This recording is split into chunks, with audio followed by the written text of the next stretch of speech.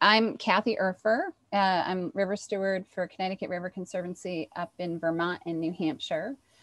We have a couple folks here, myself, Andrea, and then three of our partners that know more about fish ladders than we do joining us. So we'll all introduce ourselves, and then we have a couple slides to share with you to provide a little bit of context.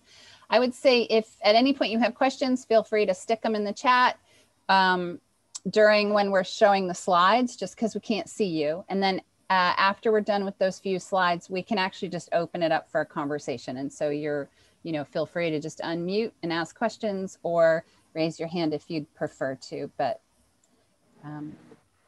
we want to be able to have a conversation and ask questions as they come up.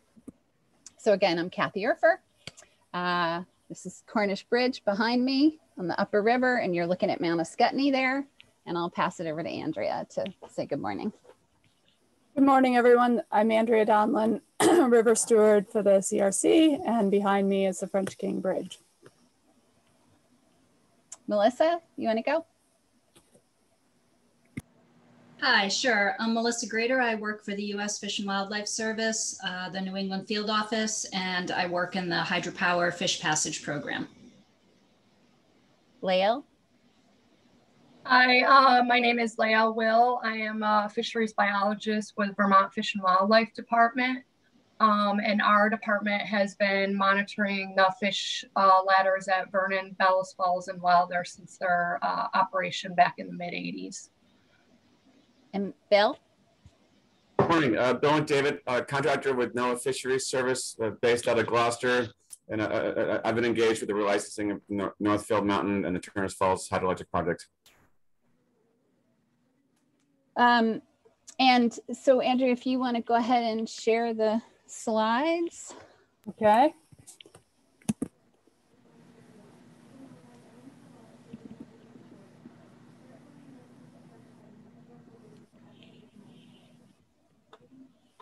Great. All right. So again, welcome to I think this is our 4th or 5th Hydropower coffee hour, where we're trying to dig into the details on the hydro relicensing of these 5 large facilities. Andrea, what picture is here? Which fish ladder is this in this first slide? So the top right is the fish lift at Holyoke, and the bottom is the fish ladder at Vernon Dam. Kind of interesting geometry pattern. Right, which I'm sure Lael can explain to us why it was designed that way. Can you go to the next slide? Yeah. So we have, as you know, there's what we call resident species, which are the fishes that, are born in the river, they live in the river, they grow up in the river, they die in the river. And then we have our migratory species, some of which are born in the river and go out to sea and then come back, some of which go out to sea, they're, spawn out there, and then those young ones come back. And so just a little bit on the species of concern for the Connecticut River. I'll kind of go over these one by one. Sea lamprey, my favorite. They have a little round sucker mouth with teeth in them. These creatures are spawned in the river in beautiful nests that are made by the adult sea lamprey. They purposefully make a nest in a way so that their ammocetes, if I'm using the right term, can be caught by the water and like dig into the sediment. And then those young sea lamprey will live in the sediment of our tributary streams all the way up the river, well past kind of Brattleboro for 7 to 12-ish years. And then they start to continue to grow, become adults, and then they head out to sea and they live their adult life in the sea, clamping on to fish in the ocean.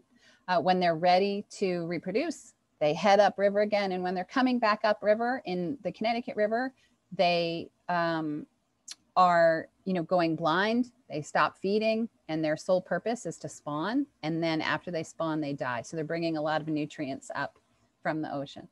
Oh, Andrea, can you go back again?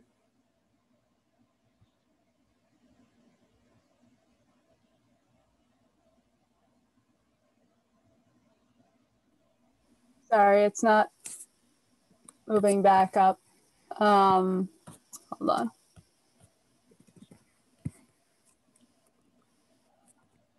Or maybe if you stop, you could I stop might have to sharing. stop sharing. Sorry. Yeah, that's okay.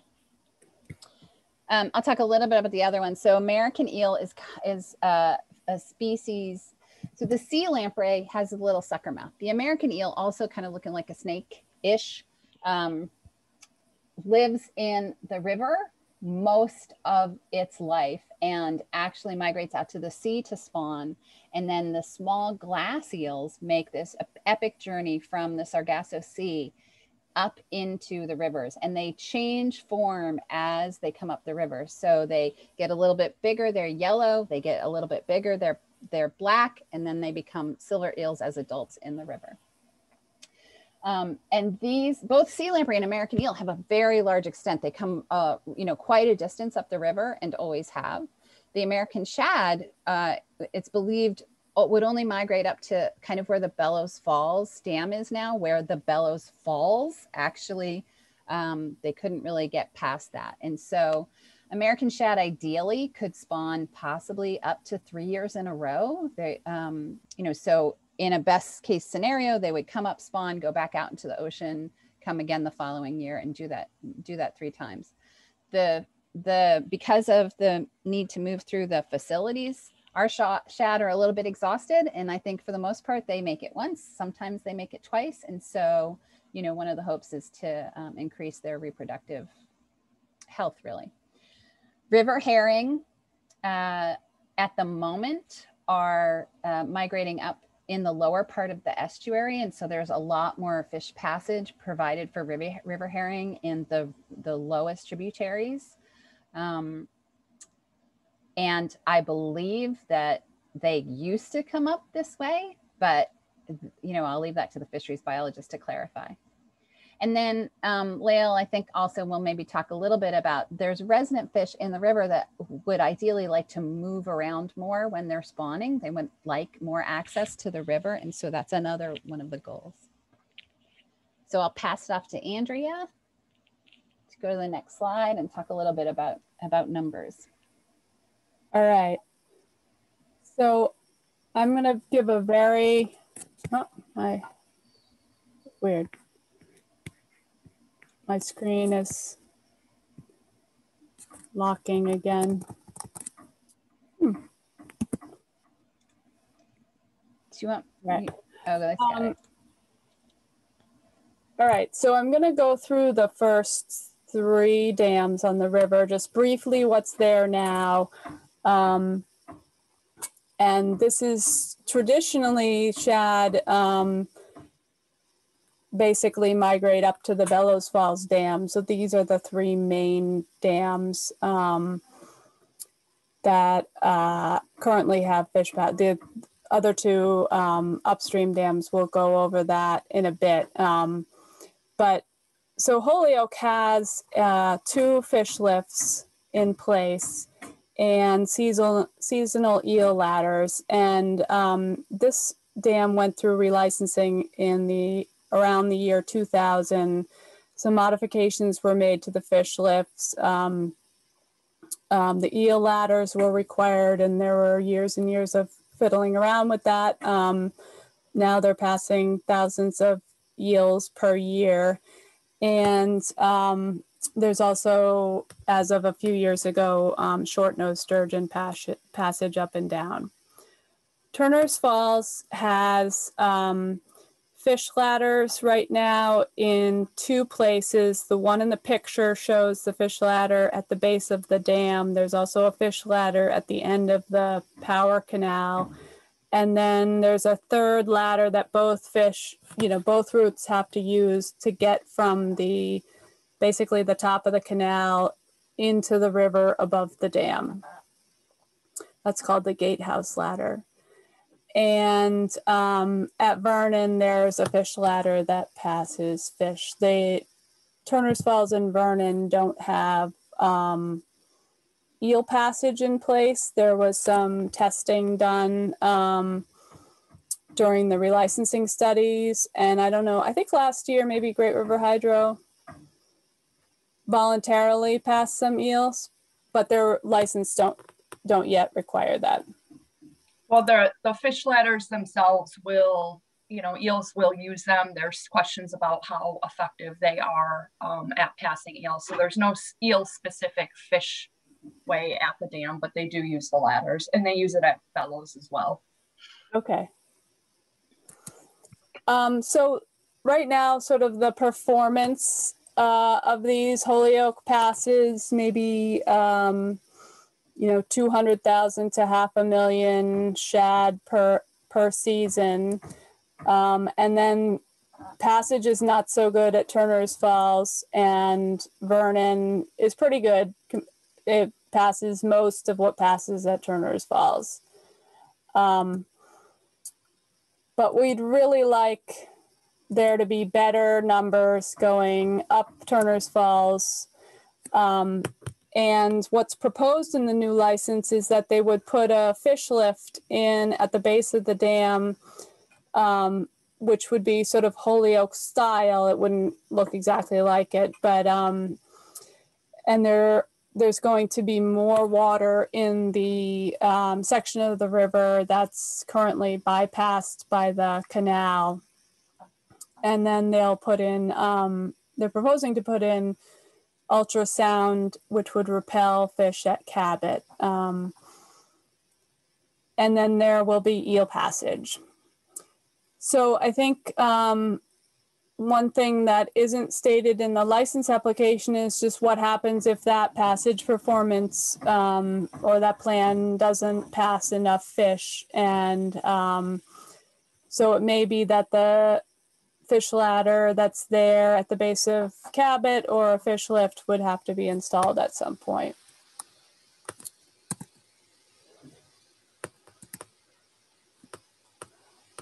So there is a fish ladder at Bellows Falls, and these are some pictures of it. I think currently what it passes sea lamprey, and well, maybe you could help me on this. What? Yep. So what happened with Bellows Falls is the trigger was Atlantic salmon. So we had to talk to the hydro company and negotiate with them to have some sort of trigger to actually operate Bellows Falls ladder. And that trigger is based off of sea lamprey passing at Vernon. So for right now, until we get the new license, the main goal is to get those sea lamprey past Bellows Falls, because they tend to move up into the White River, which is downstream of Wilder, to spawn. We have a big spawning concentration in the White River. Similar to Vernon, American eel will also use bellows, but what we see is what we call a lot of fallback, meaning the fish will pass to a certain point and then fall back. So we're not entirely sure, you know, how effective Bellows Falls is at passing eel. So we'll be looking at that more, and then also, you know, making modifications or installing an eel ramp to better pass eel. But for right now, the focus is to operate that ladder to pass sea lamprey. Other species, like we see a lot of some trout in there, we see some bass in there also using it. The other thing with Bellows is that they have a nature center there, so it's really good for the public to be able to go over there and see, you know, fish using that ladder. So a lot of times with that trigger that I'd mentioned for sea lamprey, they end up opening Bellows Falls more or less for that nature center because they have events going on. Okay. And I sort of skipped over Vernon in terms of shad passage has been pretty good. There were some modifications that got made at the turn recently. So I think, I don't know if Lael, you have I can speak to comments that. on that desired. Yeah, so what we found out during some of the relicensing studies, there's an 80-degree turn at Vernon, and it was creating this back eddy, and the shad were getting turned around. So we tried to eliminate that back eddy by installing what we call a partition wall to keep them moving along. So that modification was done last year. You know, folks know that there was that drought year. We had a low tailwater.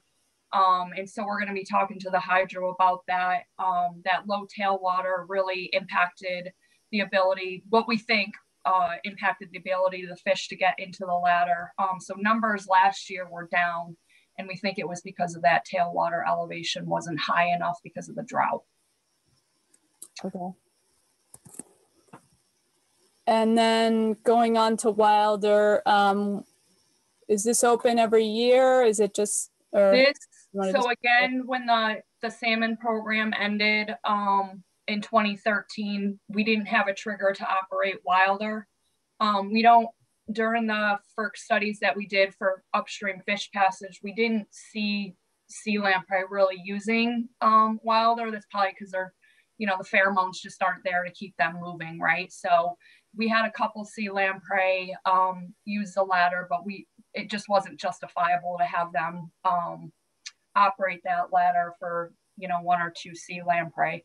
It will be opened early under the new license. We have negotiated to operate all 3 ladders earlier in the season for those resident species, white sucker and walleye, that tend to make those early spring spawning migrations. So under the new license, it will be operational come April 1 or whenever they can get it running. And so from there, we'll monitor it, but it has not been operational in several years now. I think I want to say 2013 was the last year it was opened. Okay, thanks. And then I have a couple of slides that we can come back to if people want to talk a little bit more. This is just a basic conceptual drawing of what a fish lift is and looks like. And then I also have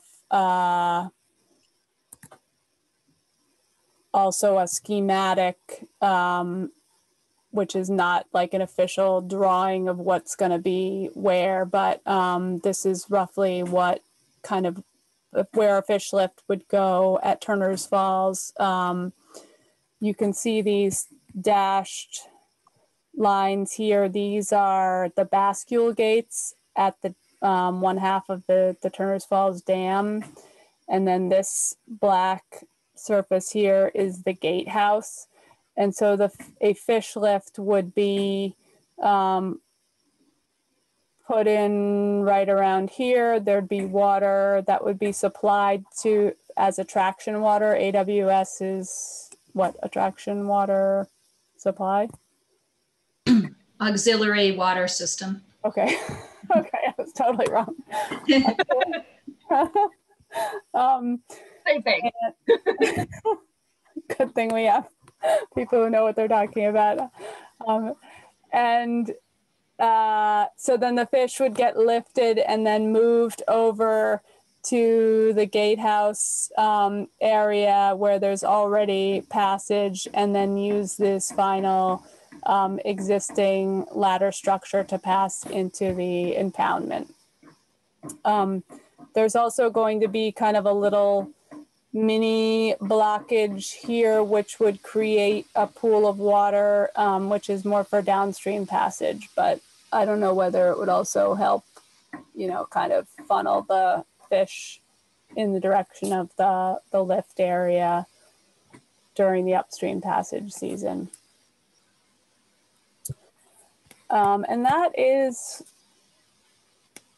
all we wanted to share at the moment. I'm happy to bring any of those slides back up if people have specific questions. The Turner's Falls lift, the drawing that was submitted as part of the application is not a public document because anything that contains specific drawings of infrastructure is protected as critical infrastructure. So that drawing I showed you was just a sort of a cartoon schematic.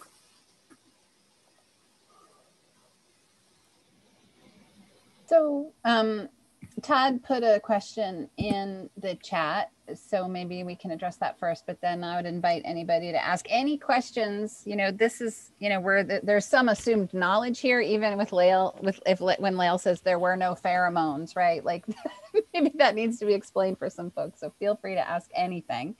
about this or the relicensing in general. So Lael, this is probably for you. Todd was asking, relatively these 3 fish ladders, and I think we were talking about Vernon, Bellows, and Wilder, work to some extent. Other configurations elsewhere don't work as well. Eddies and tailwaters are the controlling factors. That's a question. And are there any other controlling factors? Any other factors in terms of what? Of their effectiveness? Yeah, I think so. Todd, maybe do you want to clarify? I just want to make sure I understand the question. Yes, Lael, any other controlling factors on the effectiveness? Thank you.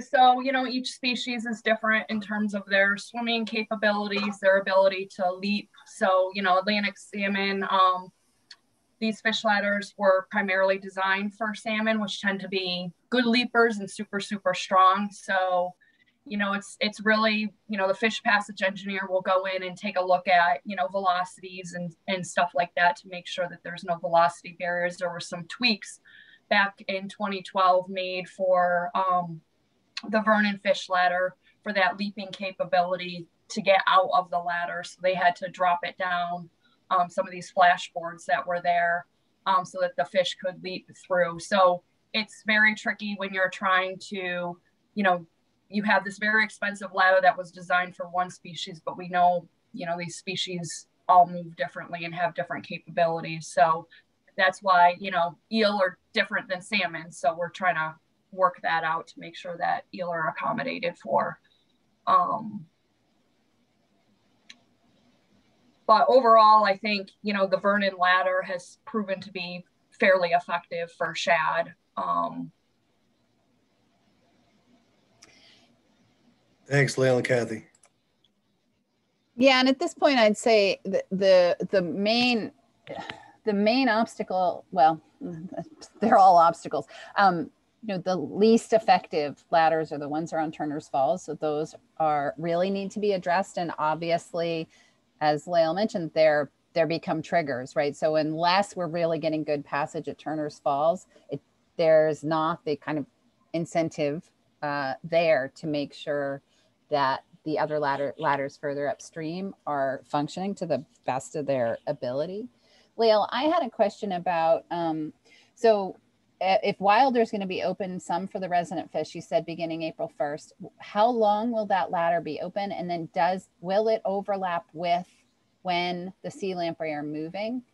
So, and is there any possible plan to start to, you know, build the pheromones, really, like, you know, build more sea lamprey spawning above that to sort of have those young creatures attract more adults? Yeah, so your first question, the end date right now is July 15th. And so that would accommodate the sea lamprey run. In terms of, you know, if they volitionally want to start moving up, obviously we would, you know, support that. We have our Crast sea lamprey management plan, and we're phasing through right now different objectives and strategies with that. And so what we're trying to do right now is get a better handle on current distribution. And I think from there, you know, at some point we may decide to, you know, habitat isn't limited. We don't feel like there's enough sea lamprey actually passing Bellows Falls to have some sort of, you know, density dependent competition or anything like that. But there has been, you know, talks about potentially in the future of doing, you know, transplanting above. We would just want to make sure that whatever goes above, number one, that there's available habitat for them, and number two, that they can get back out safely. So downstream passage is, you know, needs to be looked at.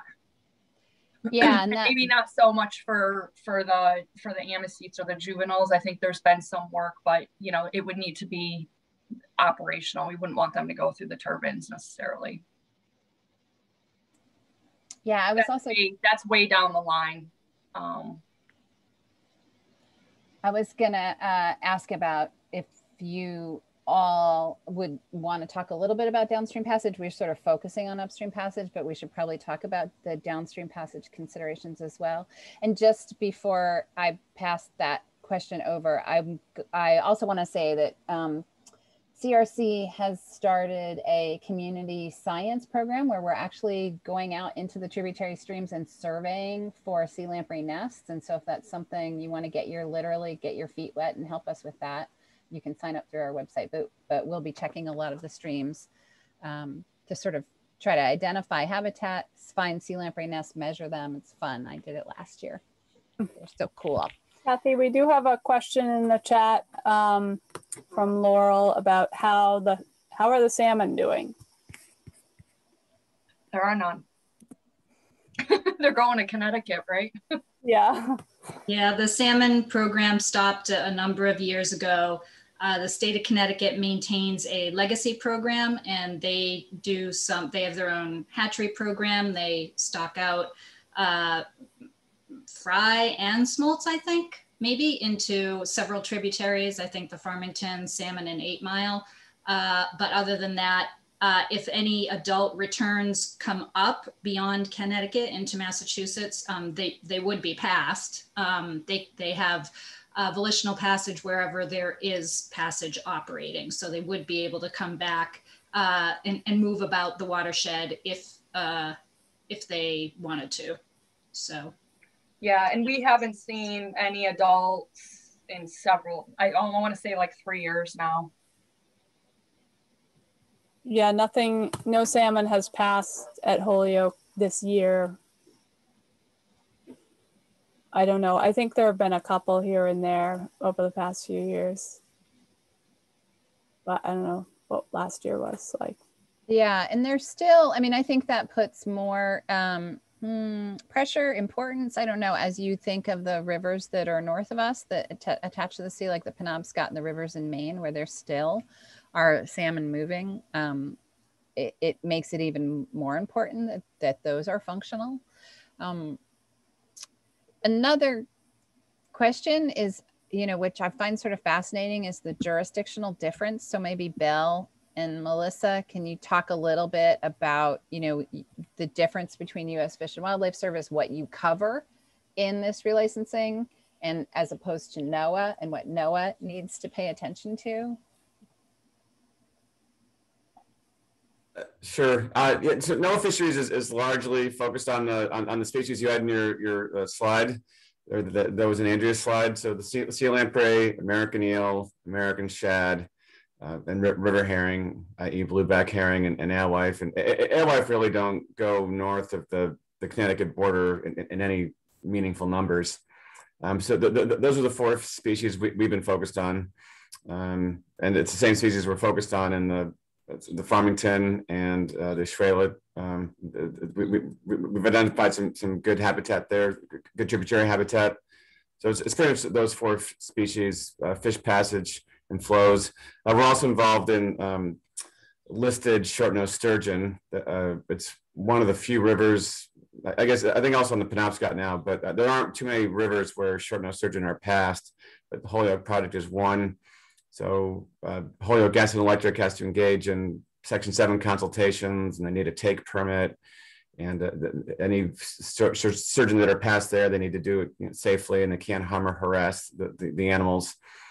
And then at Turner's Falls, we know that there's short-nosed sturgeon spawning, sort of a stone's throw, if you will, from the Cabot Station powerhouse. There are some shoals there. Micah Kiefer's done a ton of research there. And then just a little bit further upstream at Rock Dam, we also know that that's a sturgeon spawning site. So my colleague Julie Crocker is really kind of the lead for all the Endangered Species Act consultations and coordination with short-nosed sturgeon.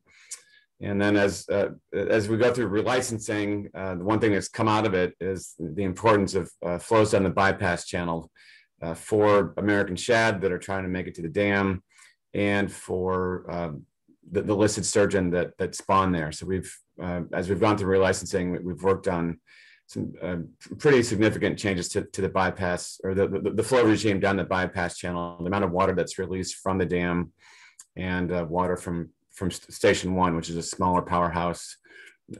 sort of roughly midway, not exactly, but that provides water back to the bypass channel. Yeah. In addition to what Bill said, I'm not sure if this is what your question was, Kathy, but both the service, NIMS and the Fish and Wildlife Service are involved in the Turner's Falls relicensing, but just the Fish and Wildlife Service is involved in Great River Hydro's relicensings. And that's just a decision that's made, you know, within our respective agencies where our workload and participation is best used. And we have we are involved in these projects because, among other things, our trust resources are involved. We have interest in enhancing aquatic connectivity for our trust species, which includes interjurisdictional fish, the migratory species we've been discussing.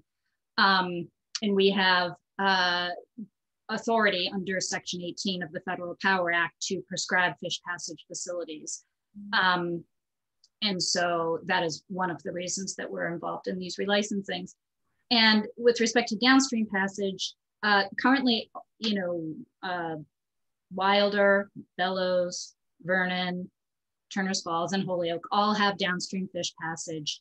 As part of the relicensing for these projects, First Lights, Turner's Falls, and Great River Hydros, Vernon, Wilder, and Bellows, they did a number of studies, and those studies identified that there is room for improvement to enhance passage and protection for these species as they leave the freshwater environment and go out to the ocean.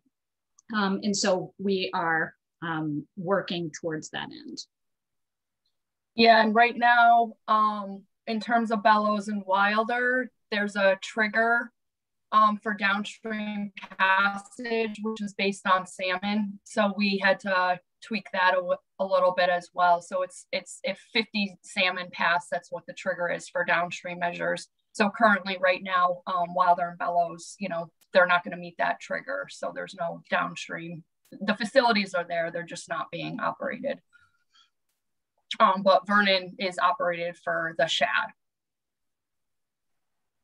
both the adults and the juveniles.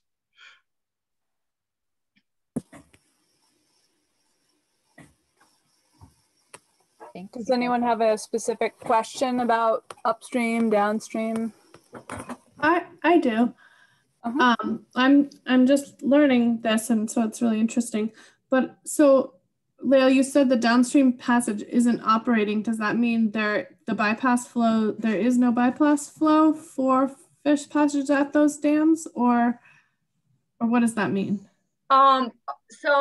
So Bellows Falls has a bypass channel. So they divert a portion of most of the water to go into a canal that then goes through the turbines. And so there is a louver there to try and get fish to not go down the canal. But unless, and Melissa, correct me if I'm wrong, during high flow events, anything over about roughly 10,000 CFS, that's when the Bellows Falls bypass will start to spill.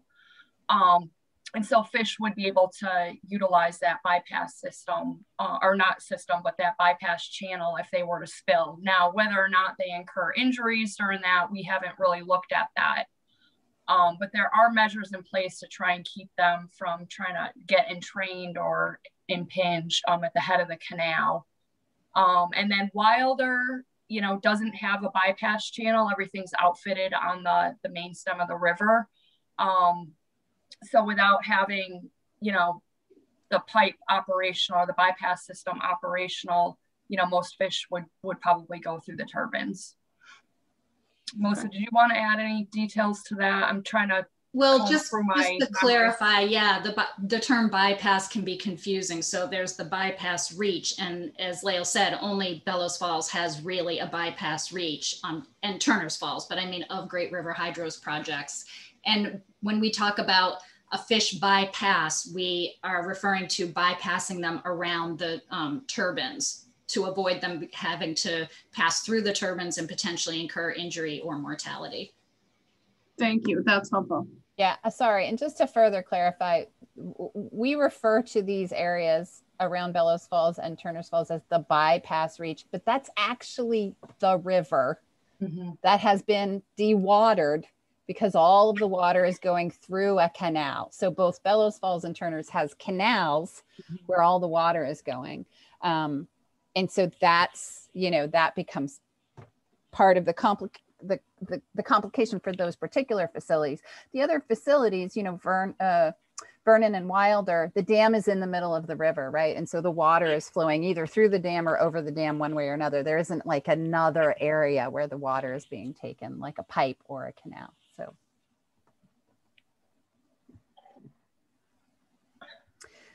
So Todd asks, what's the general fish mortality rate through turbines? And does it vary by species? It does. It varies by species and by life stage. So in general, the probability of a turbine blade strike, which is one of the primary means of incurring injury or mortality, has a direct relationship to the length of the fish, the size of the fish. So young fish, juveniles and smaller fish tend to have less injury and mortality than larger fish and longer fish. For example, eels, in most cases, are one of the species that can be most impacted by turbine blade strikes. So I don't know. And then it depends on the type of turbine, right? So you know, different turbines each turbine is a different size. It rotates at a different speed, and all of these and operate at a different head and over a wider range of flows. And all of those influence how likely it is that a fish will get injured or killed going through it. So it's complicated, but there are ways, both empirically through field studies and indirectly through these analysis tools to get an idea of what that likelihood of injury and or mortality would be. And Lael and Bill, if you want to add to that, please do. And the ability of them actually getting entrained. So, maybe the younger, smaller bodied fish, they do well in the turbines, but they're more likely to get entrained. They just don't have the swimming capability. So that's stuff that we look at: trash rack spacing, approach velocities, so those fish don't get entrained and impinged.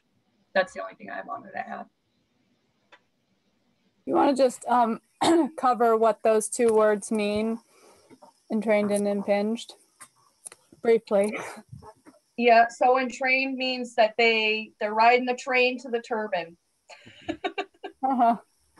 Means they pass through the trash racks, and then impinged would be that they are actually impinged or stuck against the trash racks. And so if the velocity of the water going through the racks is too high and exceeds the swimming ability of that species or life stage, it eventually will tire. And if it's too small, too big to fit through the racks, it'll just kind of get stuck on the racks and then eventually die.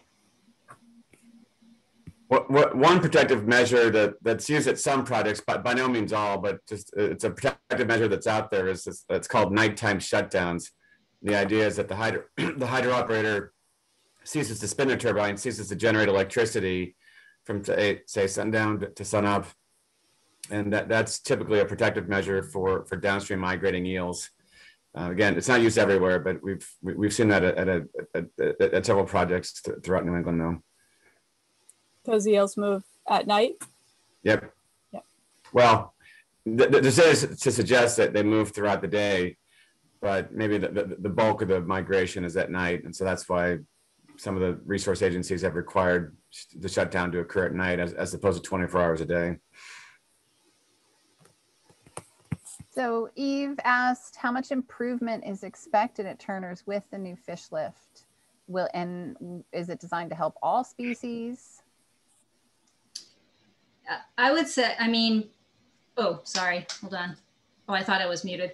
Definitely one of the benefits of a fish lift, which is non-volitional, right? You have to have somebody there, pushing a button, operating the lift, or it can be automated, is that it passes typically a wider range of species than some of these other pool and weir type ladders. So that could be a benefit. One of the disadvantages is that it's, you know, not considered volitional. And, you know, we like to be able to have the fish move when they want. And so that could be a little bit limiting in a fish lift type operation. But in general, the expectation is that with a new fishway at Spillway at Turner's Falls, built with, you know, to current Fish and Wildlife Service design standards, using, you know, state-of-the-art best practices and lessons learned from other facilities, you know, the hope is that it would be much, much more efficient than either of the existing ladders at Turner's Falls. And Turner's Falls was originally designed mostly with salmon in mind, Melissa? Probably, but I can't say for certain. Actually, I mean, it could have been for salmon and for shad. And Steve Leach is on the call. Steve, if you know for sure, please weigh in. Sure. And I guess I'll take a second to introduce myself if I can. And I'm Steve Leach. I work with First Light Power for the past couple of years, but I've been on the Connecticut River for 17 or so, and I've been doing fish passage for 20 or so, and I've been 25 or so, and shad biology for 30 or so. And I'll give myself this plug. I think I might be the only person on this call who's physically boots on the ground worked at every one of these facilities, fish passage.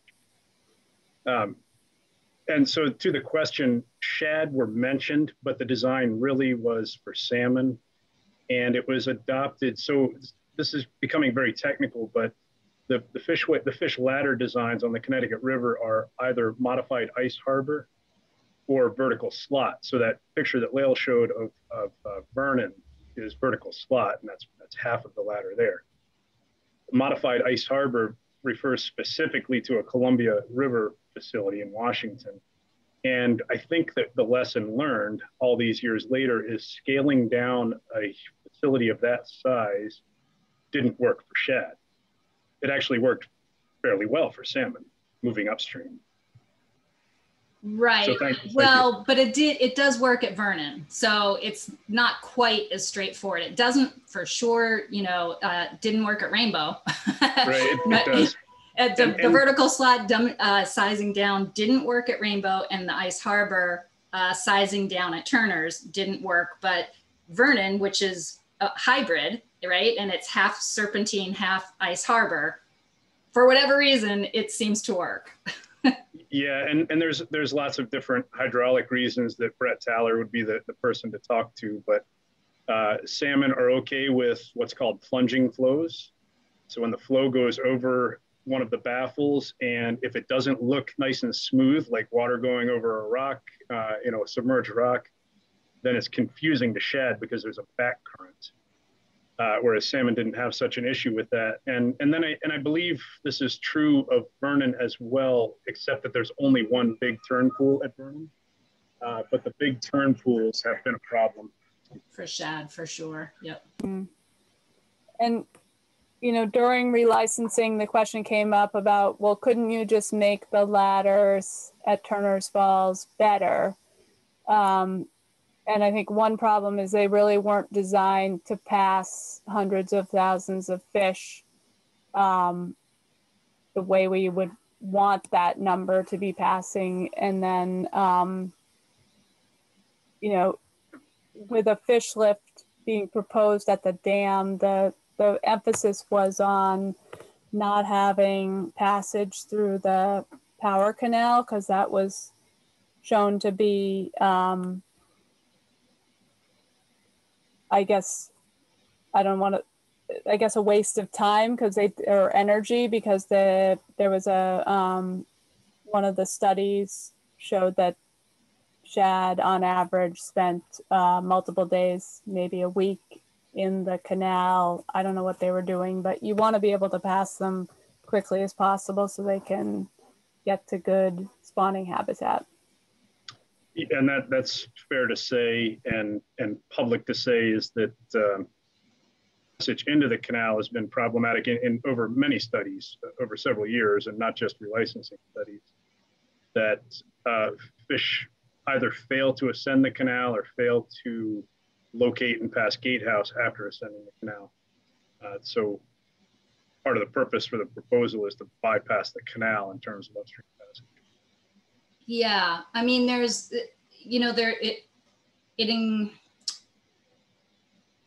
introduced yet another point of delay and potential passage problems if the, you know, gatehouse itself, the gatehouse ladder, had efficiency issues. And so the more elements there are or nodes there are that the fish need to negotiate in getting from point A to point B, you know, the higher the likelihood that cumulatively they'll add up to, you know, an overall potentially poor passage performance, right? Efficiency of that facility. And so that is yet another reason to try to have it be more direct. They get up to the spillway. There's still two, because they have to go to the gatehouse, out the gatehouse ladder too, which has proven to be very effective. Of all the elements there at Turner's Falls, I think that has the highest efficiency, is that exit ladder out of gatehouse. So I think that is going to be a benefit. Our engineers looked at the existing ladders, and I believe their assessment was, yeah, you might be able to do some minor tweaks to, you know, get an incremental gain in efficiency of a few percentage points, but in order to make substantial improvements, you'd have to, you know, rebuild the entire ladder. And if you're going to do that, why not just build a lift? Because, you know, passes a wider suite of species. There's, with shad, you know, there wouldn't be, hopefully not turn pools, hopefully not, or that there fewer turn pools that they would have to negotiate. And therefore your overall efficiency would be much higher. And then in terms of will it help all species, you know, I think that if river herring make it up in sizable numbers to Turner's Falls, they would pass with the lift. So would sea lamprey and shad. Obviously the eels, because of the way they, you know, wriggle up a wetted surface, they often have different eel ramps, but eels do pass upstream in smaller numbers at Holyoke. So I think it will help those species. And then there are resident fish that move up and down Turner's Falls now, and also the fish lift at Holyoke. And then the other half of Eve's question was, does First Light also need a take permit under the Endangered Species Act? Does that trigger a biological opinion? Bill or Melissa, you want to answer that one? Yeah, so we're still waiting for information. FERC has not issued a ready for environmental analysis. That's a fairly large milestone event in the relicensing process. It means FERC has all the information they need to write their National Environmental Policy Act document, which is typically an environmental assessment. And then for the ESA consultation, there needs to be a biological assessment that is turned in, and that the NEPA document typically serves as that assessment. Not always, but that's what we've seen lately. And then finally, NIMS turns that around and issues a biological opinion. So that's still down the road. My guess, again, my colleague Julie Crocker really this is really more her bailiwick, but Steve, correct me, but I suspect we'd probably get a biological opinion in 2022. If that seems reasonable, but I think that's kind of the time frame. Yeah, and I think you mentioned it, but the biological assessment, of course, comes a lot quicker than the biological opinion does. Yep, exactly. So that's kind of the process. Biological assessment from either FERC or the licensee, and then NIMS or the consulting the lead agency, in this case NIMS for short-nosed sturgeon, the biological opinion will come out. And as far as a take permit, actually Turner's Falls, I don't think they'll need one because it's simply their spawning grounds. So yeah. I think, and this is, I won't speak to anything ongoing with relicensing, but just from a history of having worked on short-nosed sturgeon and biological opinions and so forth, that what we know now, or at least what the history says, is that sturgeon don't pass through the spillway ladder. And so at the moment, we're assuming that will also be true of the fish lift. However, we expect as part of at least the biological assessment, probably the biological opinion in the end, that we will have a handling plan. And that's pretty common. So if you have a facility that's not intended to pass sturgeon, but you do, then you have a plan that's enacted with how to handle that. Yeah, good point. I mean, just as one example, there's several of the first dams in Maine. So Cataract, first dam on the Saco, Brunswick, first dam on the Androscoggin, Lockwood, first dam on the Kennebec. All those projects have sturgeon handling plans. They're not supposed to pass them, but sort of as Steve alluded to, if they do show up, the companies or the licensees do have a handling plan for in the occasional or low likelihood that one of the animals does show up. I mean, these are not everyday occurrences. Like maybe one every 3 or 4 years or 5 or something, but in that event, there's a plan for handling these animals. There was a question, Leslie was asking, where's the nearest place in Connecticut around Colchester to see a fish ladder or other fishway? And then how do we get involved in volunteering for lamprey monitoring? So I did put the link into our website to where you can sign up for lamprey monitoring. If you're in Connecticut, Leslie, you can also do monitoring of the herring, and that helps to assess the herring migration. So I don't know if we can answer that question. Maybe Bill, maybe Steve. I don't know what would be the lowest fish ladder down on the Connecticut. I mean, you could drive up to Holyoke, which wouldn't be too far, but I bet you there are some river herring ladders too that you might be able to visit. Well, Rainbow has, typically I would go to the Connecticut DEEP website, and it's getting a bit late now. I'm not sure if they have any more open houses, but typically every year they'll have a number of open houses at any of their fish ways that they operate. So that is where I would look. Rainbow is one in the past where they've done open houses for public viewing. And that's on what tributary? On the Farmington, sorry. Yeah, first dam on the Farmington. And I'll weigh in a little and say, looking ahead to next year, this season is functionally over. As far as herring and shad passage, at least the water temperature here at Turner's Falls is probably pushing 22 Celsius today. That's getting toward the end. But looking toward next year, keep an eye out for Migratory Fish Day. World, is that the right term? World Migration, right? World Fish Migration Day, is that what it is? Yeah, thank you. And then I expect there will be open houses at many fishways. And then Gary, question, any timeline for salmon returning as far as Vermont and New Hampshire?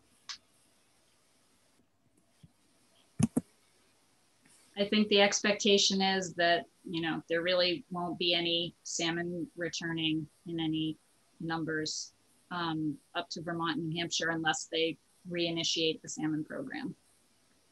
Am I right in recalling that I don't know, sometime in the past 10 or 15 years ago, or maybe more, there were like salmon that had returned to the White River in Vermont? And was there kind of a starting to be a little bit of a return at some point, or did I just sort of dream that one night, 2010 or 2011, one of those two years, it was a real banner year for all of New England for salmon.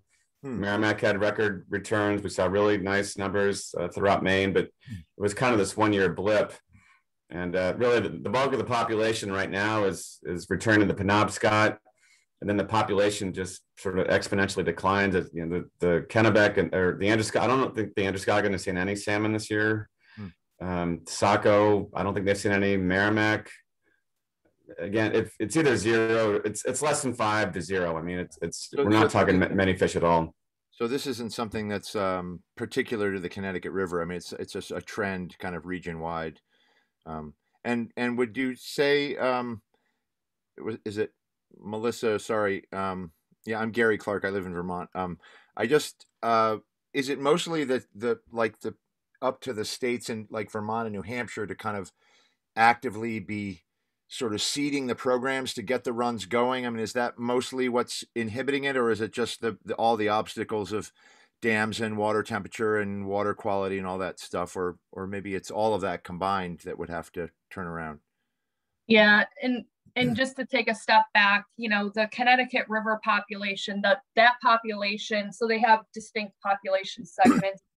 You know, up in Maine, they're federally listed, and so they have different genetic strains, right? And the Connecticut, the population was extirpated when they built Holyoke Dam. So what they did is they took a genetic strain from Maine, propagated it, and continued for the next 40 years, you know, of stocking out the fry, and a lot of time and effort and money to do that kind of work, and not seeing the returns. Right. So, you know, unless things drastically change in terms of, you know, getting rid of barriers and you know, I just think that it wouldn't come to fruition again. So we have no plans in Vermont to do any sort of salmon restoration moving forward. We're moving on. We're focusing on sea lamprey and eel and shad. Yeah. And I think that, you know, thank you for, that it is a multitude of factors, as you were alluding to, you know, the reasons why that the Connecticut River program was not successful. It's not just the freshwater environment. You know, even if we removed all the dams and, you know, potential predators, competition, et cetera, improve water quality, there's still the marine environment too, right? And so there's a bunch of issues out there. There's a bunch of issues in the freshwater environment. And, you know, it does, as Lael said, it was not an inexpensive program to continue. And the decision was made that without any kind of substantial biological response, you know, it was that the resources needed to probably be used elsewhere. For example, up in Maine, where it's a federally listed species. It makes sense, and I appreciate the reaction. I hadn't really thought about that in a long time, because it seemed to me that I had heard at some point that there was this little signs that maybe we might be breaking through, but that probably was longer ago than I'm willing to admit right now. It might be, you know, when I was in college or something. So anyway. Well, to that extent, I mean, the Connecticut Legacy Program will be interesting to follow and see if they achieve any success with their, you know, particular management strategy. Okay. Hey, folks, I got to go to another meeting. I put in the chat, World Fish Migration Day celebration is 5/21/22. Apparently, there's not one this year. Yeah, it's only every other year, I think, that they hold those. The 10th River Month celebration in Vermont is this month, and we're working on some public education outreach, and would appreciate any help you folks can give us. Thank you very much. Great presentation, learned a lot, and be safe, folks. Thanks, Todd. Thanks, Todd. So we are running out of time here. Thank you, everyone, for you know, for joining us this morning and like contributing your knowledge and questions. And again, we have been doing these events because we're trying to, you know, educate everyone, really, because we are going through this public process with the relicensing of these facilities, and we really need the public to comment and you know, be able to comment on the license and then comment on the clean water certificate process in the states that will occur after you know, after the next year. So we will sign you up on our FERC or Hydropower email list to give you updates, so you know when the public comment period will open. And Andrea and I are glad to, you know, answer any questions, help with those comments. So you know, really calling for help for people to be involved in this public process. Okay, thanks you guys. I have to jump off. Thank you. Thanks, Melissa. Same, gotta jump. Thank you. Bye-bye. Bye, everybody. Thank you. Bye. Thanks. Good program. Thank you. Thanks, Steve, for coming. Sorry to take over the podium. No, it's great. Really helpful to have your expertise. Thank you. I was, you know, this is for anybody that's still on, and Leo must have signed off. Out of curiosity, I contacted Ken a while back because we had a salmonid that we knew wasn't an Atlantic salmon, but what we're 99% certain it was a pretty good sized lake trout. I've never seen that in any of these fishways. Oh, wow. I don't know where it came from. Yeah, interesting. Yeah, it's just a, you know, probably an escapee from somewhere, so just a one-off. But Yeah, or like if somebody caught something in the Quabbin Reservoir and dumped it or something, who knows? yeah. Huh. But I believe it was 2019 was the last year that there were any salmon through the fishways, and they were all believed to be wanderers from the Connecticut program. At least that was the conclusion. Yeah. So 2013 was the last time that Fish and Wildlife Service did any stocking. And 2017, I think, was the expected, or 2018 was the expected last year of return. So 2019 was a surprise. Hmm. Yeah. So Sarah, you asked access to slides or video. Yes, we are recording this video.